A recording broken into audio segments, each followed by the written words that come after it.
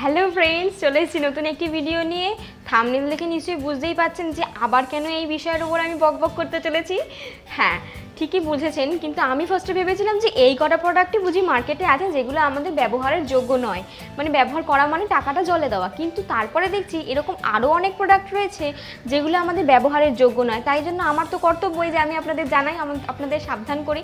তাই জন্যই আমি আজকে আবার এই ভিডিওর পার্ট 2 নিয়ে চলে এসেছি। আর যারা পার্ট 1 না দেখে থাকেন তাহলে অবশ্যই আপনারা আই কার্ডে লিঙ্ক পেয়ে যাবেন, সেটা গিয়ে দেখতে পারেন। তো চলুন দেখে নিই সেই 5টি ইউজলেস প্রোডাক্ট কি। Number 1, primer.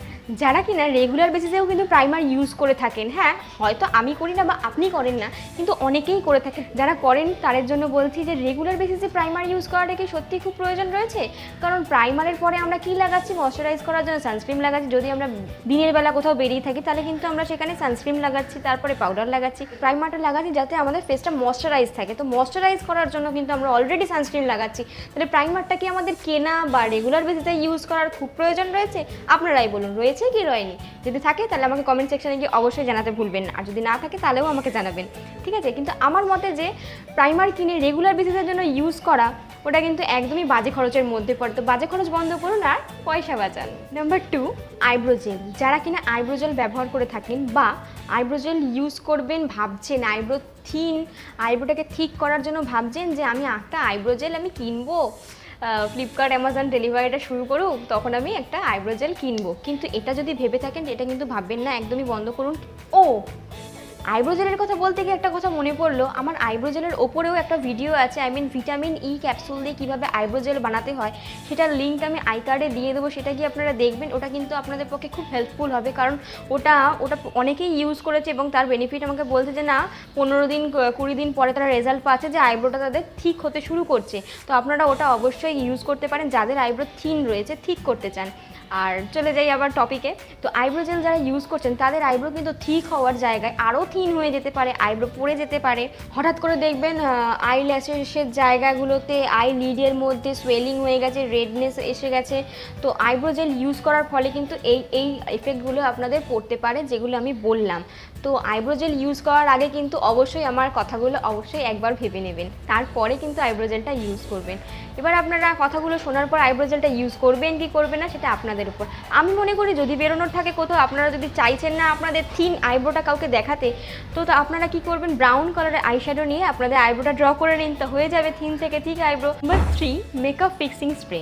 Makeup fixing spray, হ্যাঁ আমি জানি মেকআপ ফিক্সিং স্প্রেটা যদি আমরা অ্যাপ্লাই করি ফেসে মেকআপের পরে, তাহলে কিন্তু মেকআপটা আমাদের অনেক লং লাস্টিং হয়, অনেকক্ষণ স্টে করে।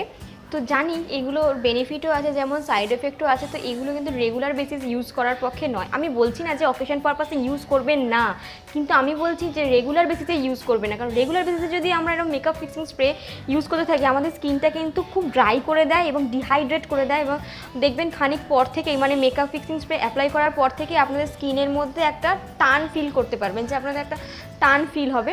তো সেই টানটা কিন্তু ফিল হচ্ছে আপনাদের স্কিনটা ভেতর দিয়ে ড্রাই হয়ে গেছে দেখে। কারণ মেকআপটাকে লং লাস্টিং করার জন্য ওই কেমিক্যালগুলো আপনাদের স্কিনটাকে কিন্তু প্রচণ্ড ড্রাই করে দেয়। তো মেকআপ ফিক্সিং স্প্রে কিন্তু টোটালি আপনাদের ডেলি বেসিসের পক্ষে একদমই ভালো না এবং totally West of your money. Number 4, hydration spray. তা হাইড্রেশন স্প্রেতে কি হয়, আপনাদের স্কিনটা দেখবেন হাইড্রেশন স্প্রে অ্যাপ্লাই করার পরে আপনাদের স্কিনটা দেখবেন হঠাৎ করে গ্লো করতে শুরু করে দেয়। এটা কিসের জন্য গ্লো করে? অ্যালকোহলের কারণে। তো অ্যালকোহলের কারণে কী ঘটতে পারে সেটা নিশ্চয়ই আপনারা জানেন। স্কিন বার্নিং ইস্যু হয়ে যেতে পারে, আপনাদের স্কিনে নানা রকম প্রবলেম দেখা দিতে, ইচিং দেখা দিতে পারে, ইরিটেশন দেখা দিতে পারে, সোয়েলিং, রেডনেস, নানান রকম জিনিস কিন্তু আপনাদের অ্যালকোহলের ফলে দেখা দিতে পারে।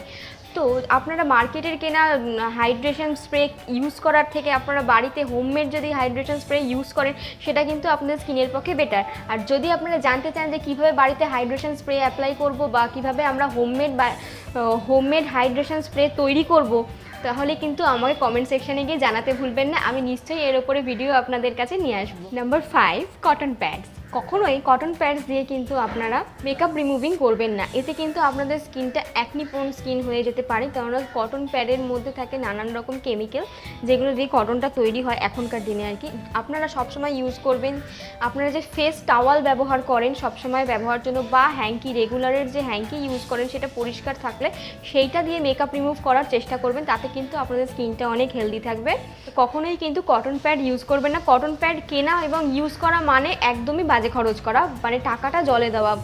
স্কিনের তো কোনো বেনিফিট হয়ই না, উল্টে আপনাদের নানান রকম সাইড এফেক্টের ফলে কটন প্যাডসের আপনাদের স্কিনটা কিন্তু 12টা বেজে যেতে পারে। বন্ধুরা কেমন লাগছে ভিডিওটা জানাতে ভুলবেন না, ভিডিওটি যদি ভালো লেগে থাকে ফ্রেন্ডদের সাথে শেয়ার করবেন আর ভিডিওটি লাইক করতে ভুলবেন না। আর আমার চ্যানেলে এরকম আরও ইন্টারেস্টিং ইনফরমেটিভ ভিডিও দেখবার জন্য চ্যানেলটি সাবস্ক্রাইব করবেন। দেখা হচ্ছে পরের একটি ভিডিওতে, ততদিনের জন্য টাটা।